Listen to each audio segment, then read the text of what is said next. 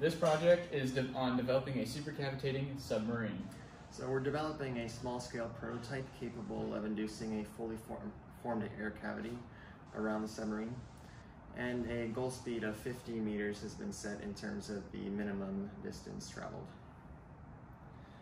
Also, the device is being designed with left and right maneuverability.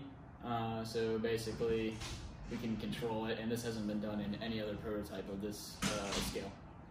And determining if a fully functioning air cavity has been developed will be quantitatively assessed using both the LiDAR data points and speed measurements. So this device will be 132 by 14 centimeters. Past principles and new technologies will be designs will be used to produce a superior supercavitating device capable of maneuverability and high speeds. So a flat parabolic cavitator will be implemented at the front of the nose cone. And an array of time of flight sensors will provide the air cavity size and structure measurements for both post-trial analysis as well as the data provided by these sensors will be interpreted by an onboard system signaling for high-speed adjustments in real time. And this will ensure air cavity integrity by reducing the amount of turbulence and also reduces the amount of drag and risk of collapse. Now these outputs or adjustments include adjustments of the cavitator airflow, cavitator positioning, and the gimbal motor positioning.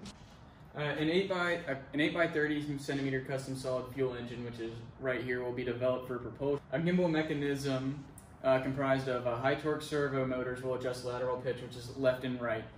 So to ensure stability and accuracy during this movement, a gyroscopic system comprised of 2 ball bearings and a series of springs will be implemented. These are these right here.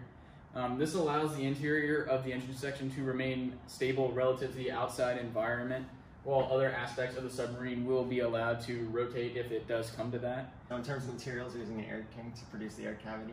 ABS plastic will be used for the 3D printed components. And then aluminum is really the main material, and this is for basically the overall outer structure. An Arduino Uno and Teensy 3.5 computer chip will be used to control all onboard functions. A battery will be used to power these. Our main component for making these is going to be a CNC milling machine, and it'll be attached with fastener screws.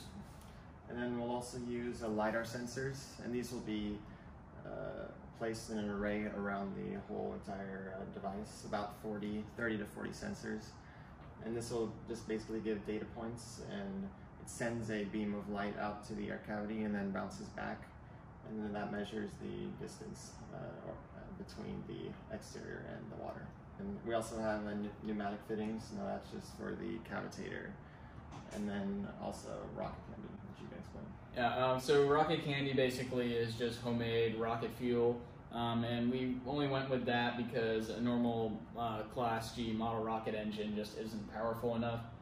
Servo is probably going to be 18G servo, although that is subject to change. The solenoid valve is basically what's going to control the air from escaping, so we can bring it up when we want it to. Right now, we've just been spending the last few months to design a model, and now we've come to basically the final design. And we've been creating the different components on SolidWorks. We expect that if designed successfully, the submarine will travel up to 500 meters with speeds in excess of 200 kilometers per hour. We also believe that left and right controlled maneuverability will be achieved. But testing and construction, as I mentioned earlier, remains to be completed. This is basically the main engineering challenge involves reducing the turbulence or major oscillation, in particular during steering, as water is a lot harder to steer through, and we have to basically push that aside with the air. So basically we came up with integrating a live feedback system may solve this with the help of LiDAR. And as well, a turbomolecular pump or vacuum can be used in terms of future research. And this allows for the stabilization of the closure region and the recirculation effect, allowing for greater distances traveled. Now, we originally planned to implement this during this year's project, but that's unlikely. Sources.